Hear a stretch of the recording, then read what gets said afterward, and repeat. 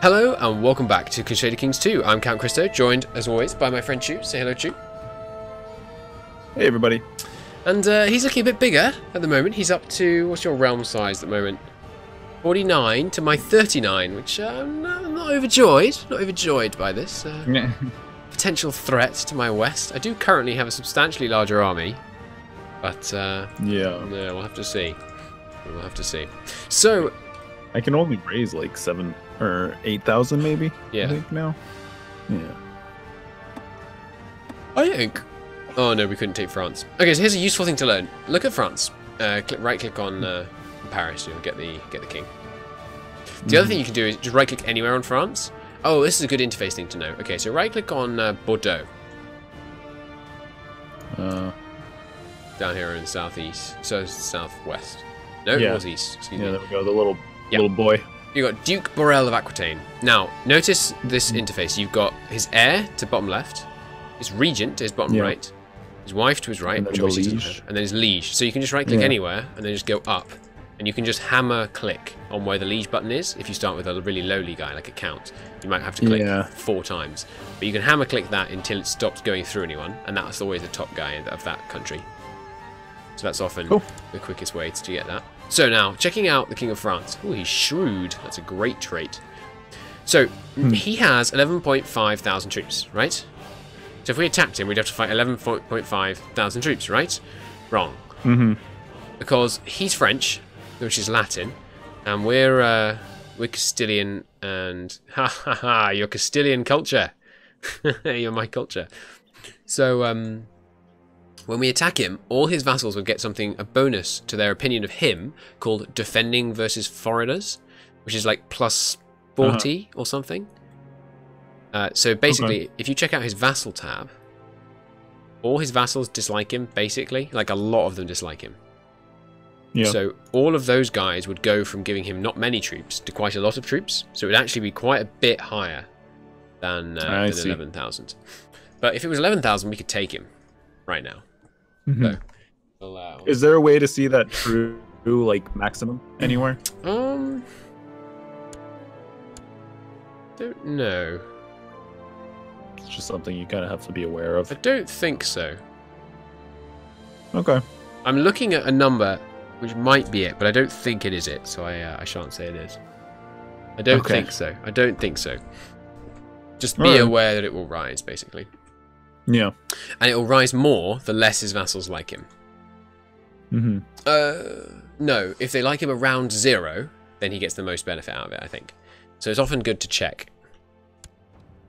So how long do I have to wait for this vassals levies raise too long to go away? Just until it goes to 0? Oh, blimey, I've got some minus 41. Ouch. Yeah, I'm at 35 with one guy. That's why I'm worried about it. Yeah, there's a count in Burgos that's really irritated. I might just assassinate him. But they still all like me. Like, the lowest opinion guy has an opinion of 20. So, we're doing fine. Yeah, it goes away, I'm afraid. A little pissed. Yeah, all I can say is over time. I think it's like 1 a month or something. Okay. I just don't like being at peace. Well, let's let our vassals calm down and let our troops recover. A big war from the south would still hurt. My only thing is the Almoravids down to the south. Hey, I killed him. Nice. Okay, that's what that was. I had like a pop-up for a second, and then it just disappeared. Yeah. Do you wanna kind of help me kill his son? He's not in your. I don't know about that one. It's not in your interests. I don't think so. But his spy master loves me, and he's just on board with everything. I don't know why. I think it's because he's an impaler. Oh, they call it the wilds for a reason. Pretty wench is throwing herself at me. Ah, you can become lusty. I love that one. All right, check out that event. If you choose not to sleep with her, you become chaste. Yeah. Like not sleeping with a random woman. Lose fertility, which would be kind of nice. Yeah. You sleep with a... Oh, no. The murderer revealed my plot. Now that guy hates me. It's not good. Oh, but the guy's willing to try again. I just have to send him some money. He's a bit scared because the plot got found out, but he's in now. We're back up to 249. Ooh, good news has let me know that Duke Velo of Garcia will soon have a tragic fall off the castle parapets. Oh, Excellent. Very nice. I have something with the Pope, it looks like. Oh, They're yeah, upset about free investiture. Oh, yeah, I said that might happen. I would give in to their demand. Aha! Yeah. Success! It seems he has not yet learned how to fly. He died a quick and presumably painless death. Oh. Alright, next. Is this like EU4 where the first thing goes if you don't hit a pop-up in time? Probably. Okay. I don't know, though. I can shut the gates? Wait, is there a disease here? Not quite, but it's in Santiago, Porto, Coimbra. It's coming. Oh, yeah, it's coming. I'm building a hospital. Measles. It's a bit late. It's measles, Jesus. That's a bad one. I don't know how to build a hospital. How do I build buildings? Click on Leon. Oh, I see the slot. Yeah. Maybe. So that's just for hospitals, forts, and trading posts. Oh, don't worry about trading posts. You can't build them. You could, technically, if you took certain very specific provinces, but it's probably outside the scope of this. So if you click on your castle, though, there's lots of other buildings you can build as well. If I click on this is probably too late, by the way. Oh, this is like upgrades, though, right? Yes, yeah. If I hit my castle? Okay. Yeah, but I mean, probably too late for these there's going to be more diseases, right? There are indeed. This guy's 9. I'm almost certain I'll be able to kill him before he becomes of age and starts having kids. Hey! Success! The hunter did what he paid for and made sure he never returned from the hunting trip. To hunt a man truly is the greatest sport. Alright, next. Is there a reason why I can't move my army? Your army? Yeah. You selected it, and where are you clicking? I'm just right-clicking on Asturias de Oviedo. I can't read it because it's on. Where's your army? Three-dimensional. Coruna. Oh yeah. I disband your army anyway. I don't know why. What would be causing that? But you shouldn't have an army raised. You're just stacking up vassal levies raised too long for no reason. Well, I had a personal, a retinue. I thought. Oh, your retinue. Yeah, it's true. It's true. So click on Leon. Just select it. Well, it's gone now. I disbanded it. You said disbanded. Oh, sorry. Yeah, you just disbanded your retinue. It shows red in the text when you try and disband it, saying all retinue should be disbanded. But yeah, that's my fault. I apologise. Hey! Yeah, no worries. I threw another one off a balcony. Oh no, the Prince Sancho of Castile's not me. Who is it? Oh, it's my heir. My heir's going to inherit it. Nice. I should arrange a marriage for him before he leaves my court. Actually, I need to do that right now. Yeah, I'm just gonna, because you can't arrange. If people are in your court, you can force them to marry whoever you like. Ooh, he's an attractive lass. She's got some okay stats. She's about the right age. She'll do. All right, now let me just kill this last one. I've decided to accept the betrothal. Yep, I want that duchy. You can have half. You're getting the 4 province duchy. I'll just take the 2. I want Santiago. It's a holy site, don't you know? Is it actually a holy site? Yes, it's a Christian holy site, that province. Oh, I have managed to persuade the Pope I am a benevolent and pious ruler. Oh no. The maid I used to smother her just revealed my plot. So I'm a kinslayer. No. Yeah, good. Get wrecked, noob. Damn it. Alright, so I'm a kinslayer. This character is known to have slain a close relative, an unforgivable crime in the eyes of God and men alike. Can I? No, I can't kill your daughters.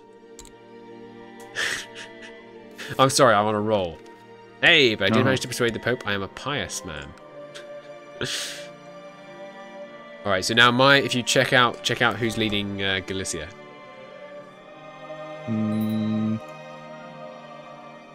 Yeah, your little baby.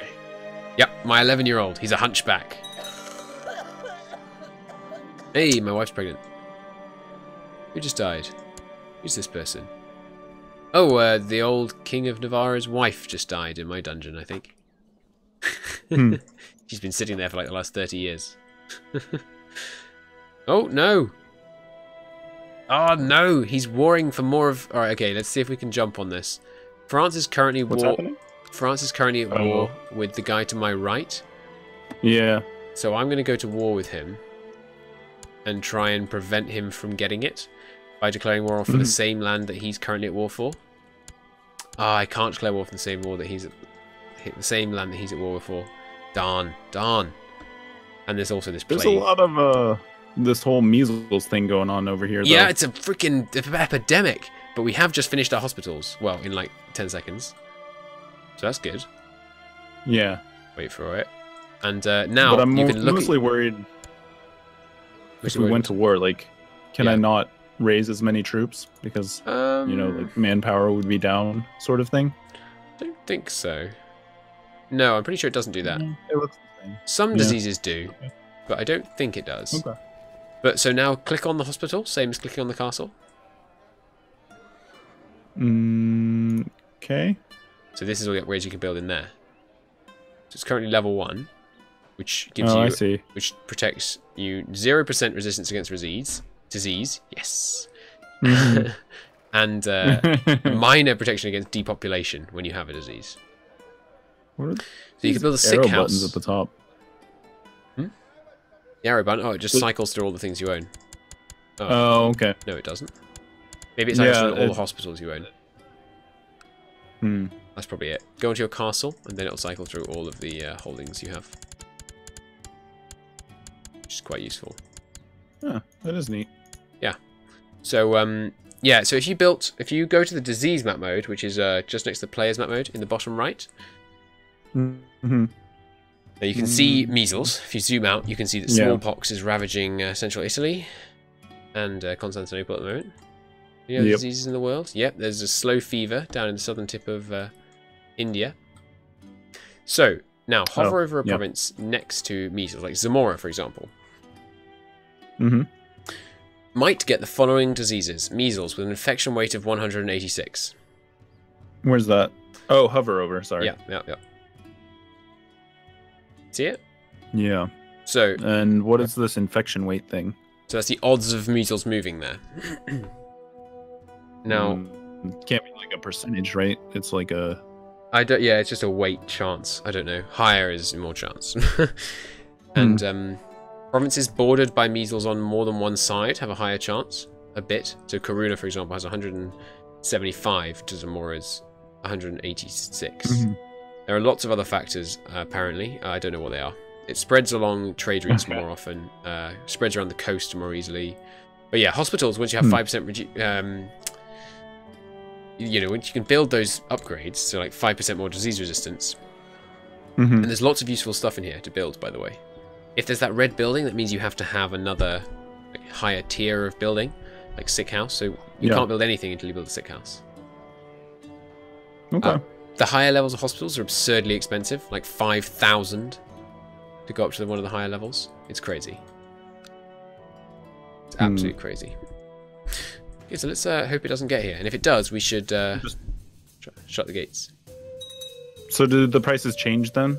I'm assuming because the highest I see is like 700. Yeah, so sick house 1 costs 300. Then it goes to level 2, which is called something like expanded wards, and so on and so on. I see. I am not. Oh my lord! Check me out. Right click on my character. I am King Sancho II, the Lion of Castile. Hell yeah!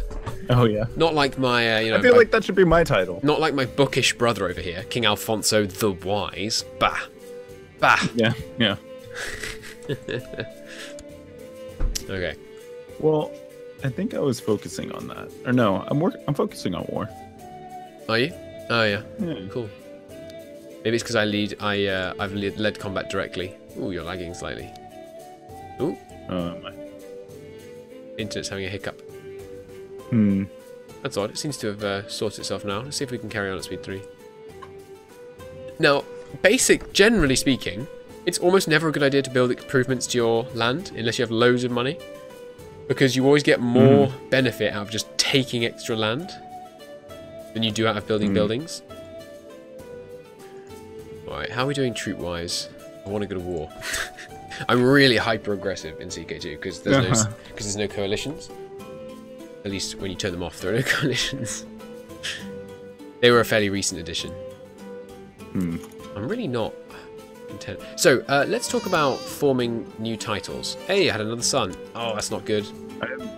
I have new important decisions as well. Oh, yeah? Yeah, I can hold a grand tournament. Nice. Hooray! I can change my government type. Oh, okay. it's just prestige. Okay. Yeah, and then a bunch of people fight at the tournament, and when it ends, everyone in your realm gets like a plus 20 or 10 opinion bonus with you. It's a good thing to do when you first come into your rule, because it lets you quickly get some prestige, and it makes everyone like you a bit better. Mm-hmm. Also, there's other things on that list, like holding a feast. Those aren't useless. Mm-hmm. Holding a feast, for example, every time you do it, raises a prosperity in your capital council, in your capital duchy. Sorry, county. I'm doing it right now. Incidentally, I'm also going to repay the Jews, I think. Yeah, I might as well. I have the money. I might expel them. I might repay the debt and then expel them. Maybe I'm 46. I'm quite ill. I'm tempted to become arbitrary just to get a whole bunch of money off the Jews. Might borrow and then expel them. Because everyone already likes me. I'm going to do it. I'm borrowing some money and then I'm kicking out the Jewry. There we go. Which I'll go to the crown. I now have 700 ducats. Nice. I'm going to spend that on a hospital. Yeah. So this promote commander and like invite holy man and stuff, it's adding people that I can use in my court, I'm assuming. Yeah. Didn't you give me like some money for earlier? Council and stuff. Didn't you give me some money earlier? I think maybe. I just gave you 200. I don't actually remember. I just gave you 200 ducats. Yeah, I see that. Cool. You could build a hospital, get some sick wards going. I managed to, when I was playing as Sweden, one of the cool things you can do as the Norse characters when you start an earlier start date is like go on Viking raids. It's awesome. I'm going to... Ooh, hello, Baroness of Castrobre. I would like to show you my whole castle, including the bedchamber. Taking some random woman up to my chambers, apparently. What could go wrong? Oh yes, I'm also going to... you can probably do this now as well, if your vassals like you enough. Ooh, all except one. So if you check out laws under inheritance... Yes. You've got... oh, those went green now. Yes, I just looked at those like a second ago. Yeah, it's been 10 years. Okay. So in your primary... if you hover over elective monarchy, has it got a green tick? I can do agnatic, I can do elective gavel kind seniority and elective monarchy. Okay, awesome. So if you hover over the conditions, it says for elective monarchy, has reigned at least 10 years, at peace, no regency, not a voice royalty, no vassals fight each other, no vassal count or above has a negative opinion of you. Now notice that the guy in Portugal does. He doesn't like you. Whoa! Yeah. Whoa! Check out the guy in Portugal. He's got measles. Yeah, he's having an issue over he's there. A lunatic. He's an old man with measles. He's got smallpox, and he's a lunatic, and he's got measles. Jesus Christ, dude. The guy has a hard life. Yeah, smallpox can very often give you the lunatic trait. Being a lunatic's amazing, by the way. It's absolutely amazing. You pass these random acts that make everyone in the country dislike you. There's one called like the Pants Act. You ban trousers, and it's great. It's great. They're amazing. There's also a Cessation of Violence Act in which you ban like all violence. There's also one where you appoint Glitterhoof as your chancellor, a horse, and you actually spawn a horse character that becomes your chancellor. Through some really clever maneuvering, it's possible to make it so that you can have kids with your horse. And then you can play as a horse. It's amazing. That would be pretty great. Now, I can like make decrees and laws as a horse. Yeah, you just play as the horse, like any other character, except they have -10 to all their stats. That's pretty great. Yeah, they're amazing. Why did I pause it? I know there's a reason. Oh yeah, you were making laws, right. So I'm going to go to elected monarchy, because it's the best. I don't remember. And I'm going to nominate. There's not a very good description on these. Is there not? No, wait. Okay, there it is. I was reading the red stuff. I see, yes. So Primogenitor is the safe one, but you can't do that yet. No. Elective Gavelkind is better than Gavelkind, just because you get to pick which kid. You definitely don't want to get seniority, or I'll inherit your title. Yeah. Ultramogenitor you also can't get yet. So elective monarchy is the best bet right now. Yeah. For you, basically. So I'd go with that. Sounds alright. Yeah, and then once you've have you done that yet? Yeah. Sure. Okay, now you see you can nominate, right? There's a bunch of options. One of those options is me. I don't recommend I'm gonna say nominating... no. Yes, I don't recommend nominating me. But note that if your vassals liked me enough, and one of them likes me quite a lot, they would prefer me, and they'd put me in charge. So be careful. Okay. Right, let's unpause. Wait, you picked a son? It's under laws. Domain's too big now. You're you may be over your domain limit now because you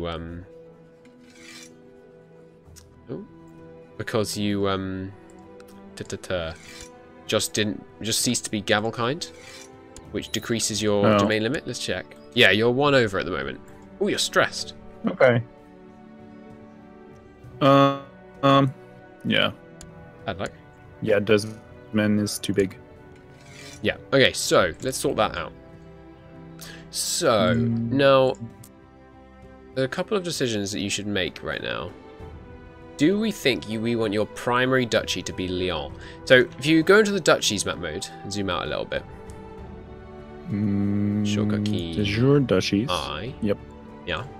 So you see, basically your options are Leon and Badajoz. So Badajoz, that's got 4 provinces in it, right? That's a good number for a primary duchy. Leon is 3. Yeah. So the same thing applies about duchies as it does about kingdoms in terms of desiring stuff. If your primary duchy is Badajoz, then no one in Badajoz will desire the duchy. But since you own all the land in Badajoz, you could just hold that anyway, and no one would ever desire it. What? There was a map mode to see which ones I own, right? Yeah, diplomatic. Which one it was. E. Okay, yep, there it is. Yeah. Also, you can tell because it's the ones that don't have little heraldries on them. Smaller ones than your big one. So, what I would do is get rid of Salamanca, actually. Yeah, that's what I'm thinking. Yeah. Holding whole duchies is good. Another good thing is holding land that you don't hold the duchy title for. You gain virtually nothing for holding the duchy title for Badajoz. Because currently, the Duke of Badajoz is the ruler of the Abbasid Emirate. No, that's that one. Where is he? He's also the Emirate. Okay, the guy to the west. Right? The Abbasid guy. He currently has the duchy title. But that doesn't matter. He can declare war over it, but he can declare war over it anyway, because he's a religious enemy. Yeah. So, in the next video, I will show you how to properly hand out land. Okay. Awesome. Cool. Well, thanks everybody for watching. I'm starting to figure things out, I think. I'm starting to make decisions on my own. So that's good. But yeah, it's a lot of fun, and we will see you in the next one. Bye.